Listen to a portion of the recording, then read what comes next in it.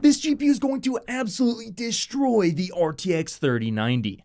Let's talk about it. Before that, this video is brought to you by Exter. Exter is the world's largest smart wallet brand, bringing innovative and compact designs right to your pocket. What's great about Exter wallets is that unlike many other traditional wallets, they're small and easy to carry around wherever you go, avoiding the horrid wallet bulge. Additionally, Exter wallets have an RFID blocking plate, a band to hold your cash, and can easily eject your cards with the push of a button, making payments faster than ever. And right now through June 20th, Exter is running a Father's Day sale with up to 25% off site-wide. So if you want a modern, compact, and utilitarian wallet, be sure to click the link in the description below to find out more. Alright, so some new information regarding AMD's next generation GPUs was just posted online, and this time we're specifically talking about what is likely going to be either the 7700 XT or the 7700. So that's going to be the replacement for the current 6700 XT and what is eventually likely going to be the 6700 as well. However, we don't have that GPU yet. But according to this information that was first posted over on Twitter by the leaker Vegeta and then actually later was corroborated by the YouTuber Red Gaming Tech, it looks like, at least according to them, they're expecting the Navi 33 or the 7700 XT to be up to 1.5 times faster than the current 6900 XT. So that of course would be a similar level of performance to the RTX 3090, as the 6900 XT and 3090 are kind of in that same position there. So what that tells me is that if this does end up being true, well, we're going to be looking at a GPU that is going to be a mid-range GPU next time around that could be significantly faster than both the 6900 XT and RTX 3090, which is absolutely incredible. And in fact,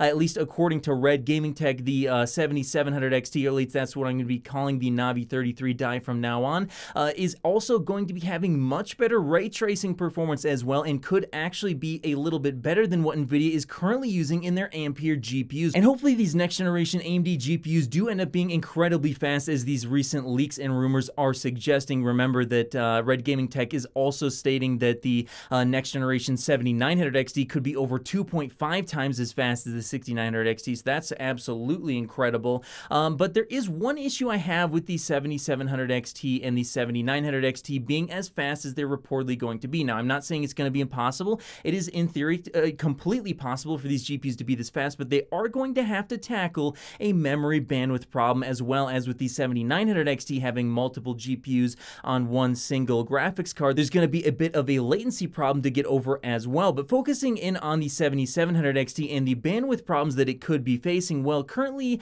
the 6700 XT is using GDDR6 and it's running at 16 gigabits per second. And so if they did move to GDDR6X, they could potentially get upwards of like 20 gigabits per second. But even that would only be, in theory, around 25% more memory bandwidth than what we currently see on the 6700 XT. So yeah, that's definitely going to limit the amount of performance that they can squeeze out of the 7700 XT, even if it does have higher IPC, as yeah, memory bandwidth is currently a problem on the 6700 XT and the 6900 XT already. So moving forward to a GPU that's going to be much more powerful, that memory bandwidth is only going to be more of an issue. Now, there are some ways they could potentially get around this. They could potentially double or triple the amount of L3 cache by using their new 3D V cache that was first debuted on the 5900X that they showed off, that was modified during one of their streams recently. And so that could definitely be a way that they could potentially get around a lot of those memory bandwidth issues. But I still am a little bit concerned over that memory bandwidth, and I think there are going to be some games or applications where you're not going to see the scaling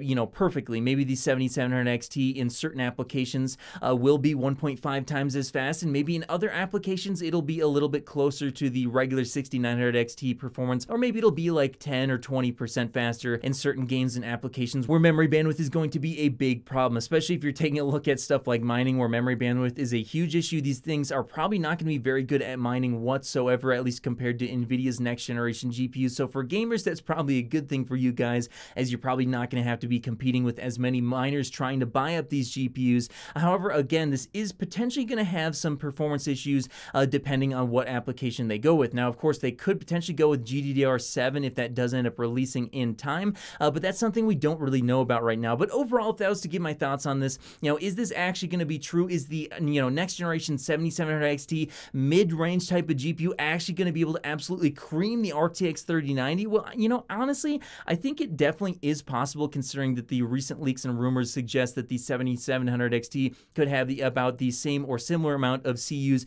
as the 6900 XT, and then you throw in the extra clock speed and IPC, yeah, it definitely will be, I think, faster than the 6900 XT, but only time will tell just how much faster it's going to be. And personally, I'm kind of betting more on the 25 or 30% faster than the 6900 XT, and not that mammoth 50% faster, at least on average during games. But this definitely does spell some serious trouble for Nvidia, as if AMD's GPUs do end up being, you know, with their flagship GPU upwards of 2.5 times faster or greater than the 6900 XT, and even the 7700 XT is going to be beating the RTX 3090 by a significant margin, Nvidia better have some serious stuff up their sleeve if they want to compete with these GPUs. And I'm actually a little bit nervous that Nvidia won't be able to compete very well against AMD's next generation GPUs, as these leaks are pointing to some extremely fast GPUs coming out from AMD, and I think Nvidia is going to have a tough time trying to match those GPUs, especially the GPU, the 7900 XT, which is going to be an MCM design, and I don't believe that Nvidia is going to have an MCM design ready on their GeForce products